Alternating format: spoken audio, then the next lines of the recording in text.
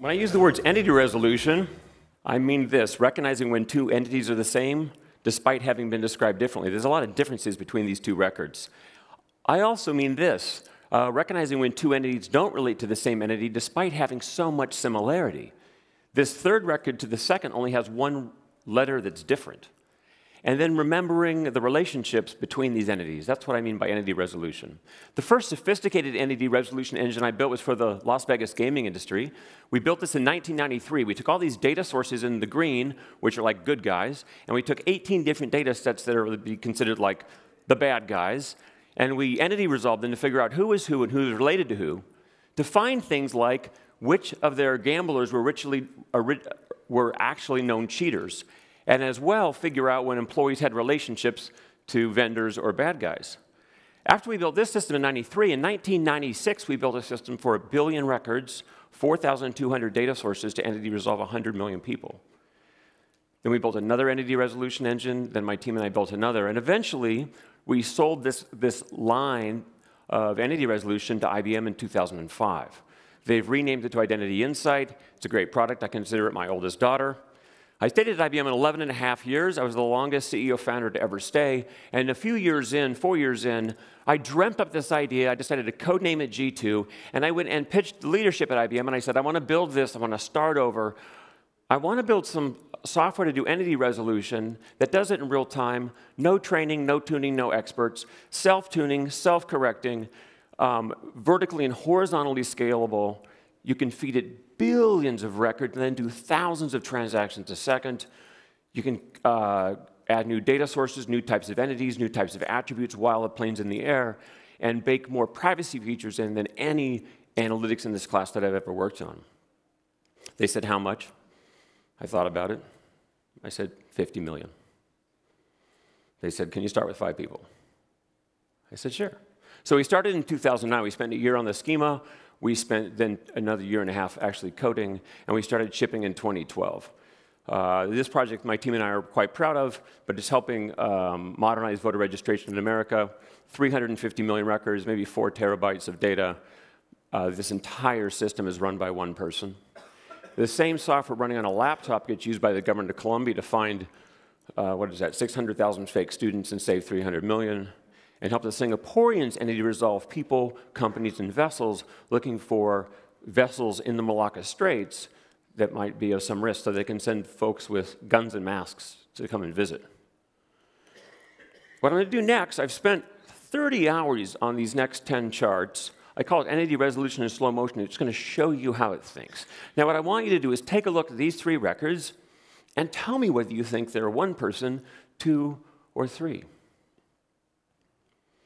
Now, if you look at records 1 and 3, the name, the address, and the phone you will find to be similar. And if you compare records 1 and 2, you'll see that the name, phone, and the date of birth is similar, although the date of birth has a month and day transposed.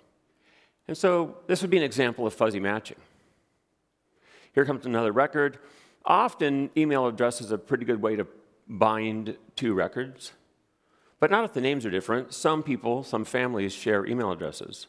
So in this case, we would call this a discovered relationship. And while I'm on relationships, I'll just show you a disclosed relationship. When they onboard the account, say at the bank, they tell you who their spouse is. This would be a disclosed relationship. Now it's going to get a little more sophisticated. Take a look at this record. What do you think happens to this? I'm going to give you, there's really 2 choices, or 3. It's either the same as entity 1, or it's possibly the same. You can't be totally sure. Or it would be just some relationship to something, but no chance of being the same. In this case, we would consider this a fuzzy match because name and date of birth really aren't enough features to put 2 people together.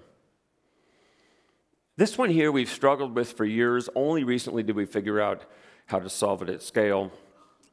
What would you do with this record? It shares the email address from 1 and 4. You know, now imagine this. What if this record came with a piece of information that said, shoot on site?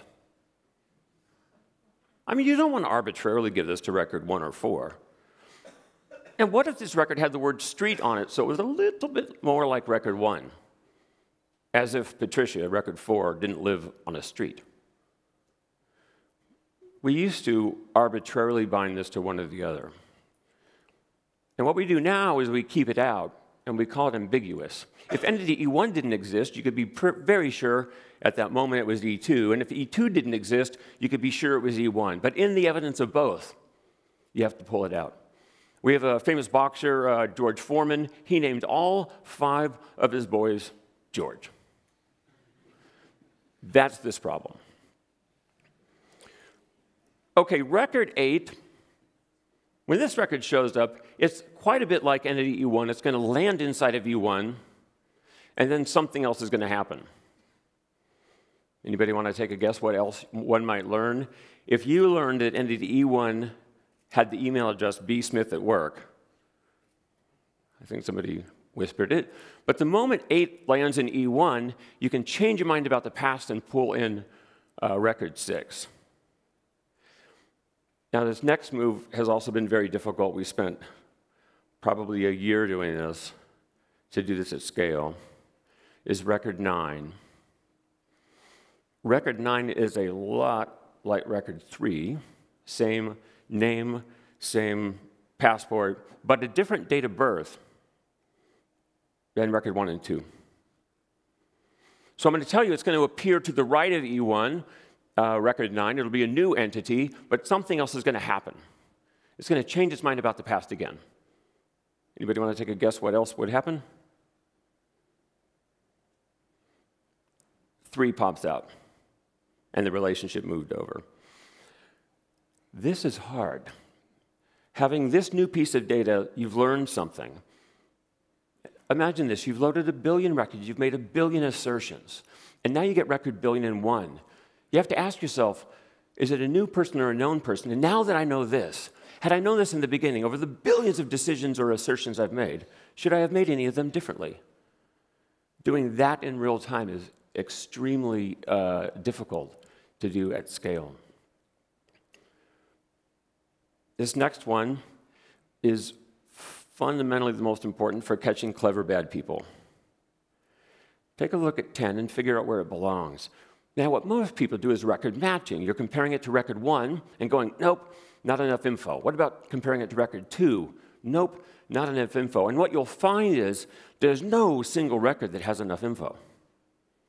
But if you knew inside of entity E1 that records 1, 2, 6, and 8, and you knew all the phones, all of the emails, dates of birth, all combined into that one persona, you can match record 10 in there.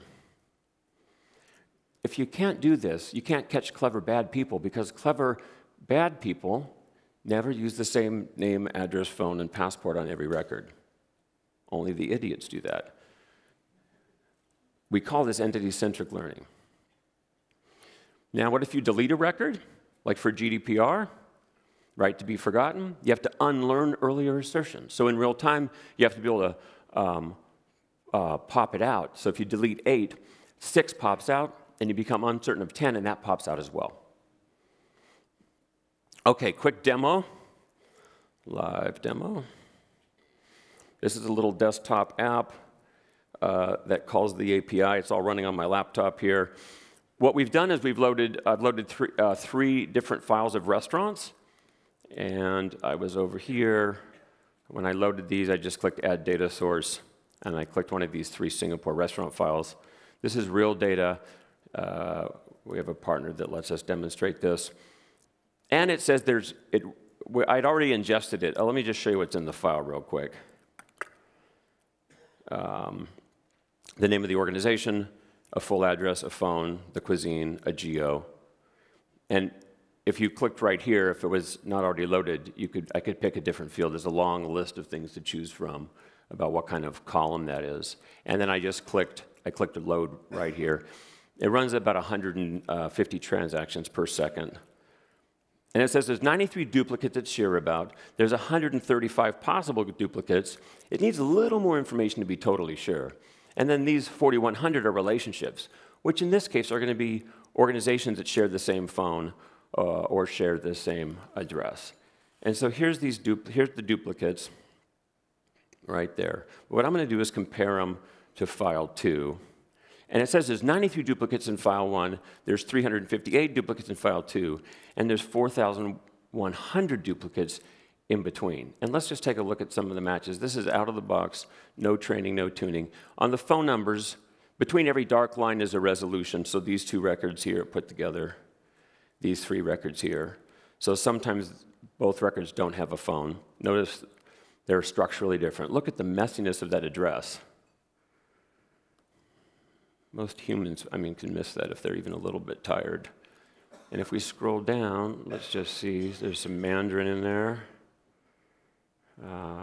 Call out a few things.